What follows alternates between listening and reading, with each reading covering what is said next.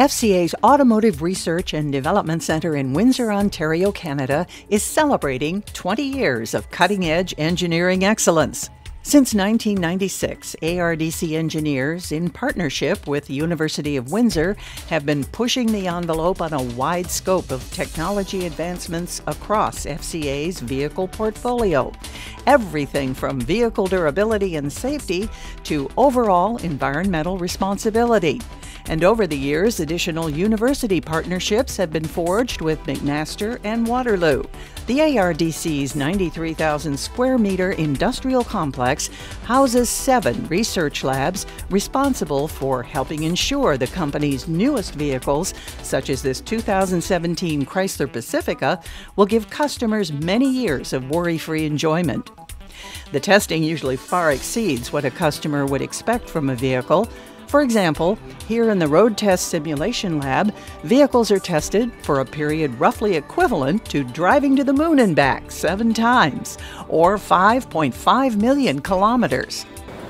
The testing that we do in our Road Test Simulation Lab is basically body chassis durability, so all the suspension components. There's a lot of potholes, some major bumps, there's body twists that some vehicles will run over, a lot of like cobblestone or just very rough roads.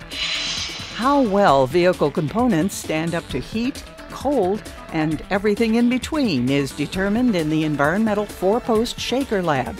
You can have 40 degrees Celsius in there, 100% humidity, jungle-like conditions, anywhere to dry Arizona heat or Alaska in the middle of winter, which helps the platform engineers make sure that the parts are designed and built to proper specifications so that the customer doesn't see any issues with them.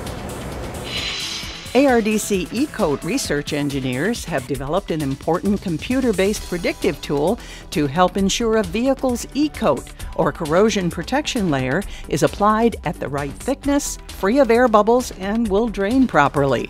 We will do these simulations before we even have any steel. Any steel bodies are available. We do them on the CAD early on. This enables us to make adjustments to our CAD before tooling, stamping is developed. Doing adjustments to the CAD is a relatively cost-effective way of developing our vehicle bodies. Along with research, the ARDC is actively involved in mentoring the engineers of tomorrow. They work alongside ARDC engineers, gaining valuable hands-on experience while helping to build a future resource of talent for the facility. For one University of Windsor student, it's an opportunity to understand engine efficiency more clearly. The engine is essentially the heart of the vehicle, and just like a heart, it has many compartments and lines going to and from those compartments. And if we can break it down line by line and optimize the efficiency using both the reality of this test and the virtual modeling that our simulation guys do, we can make the engine as efficient as possible.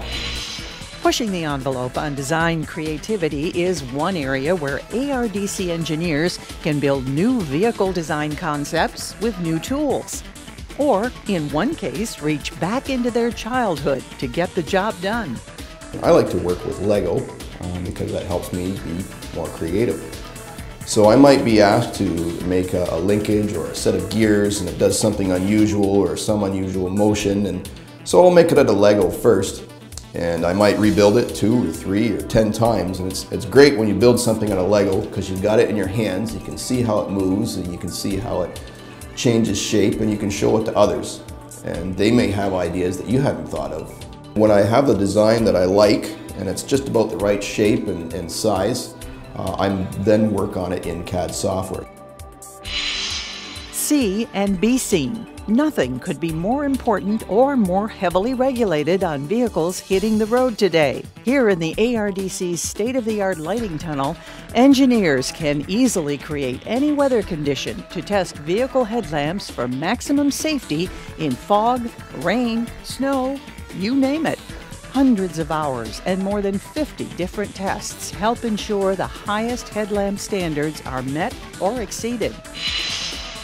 Master's students from the Polytechnic University of Turin, Italy are also training at the ARDC to earn a second master's degree and perhaps find their dream job. I will do also some engine tests, so with a real engine, like as I'm doing a job, a real job. So it's good because I'm facing the problems of everyday work. So it's a very good project and it's very helpful for me.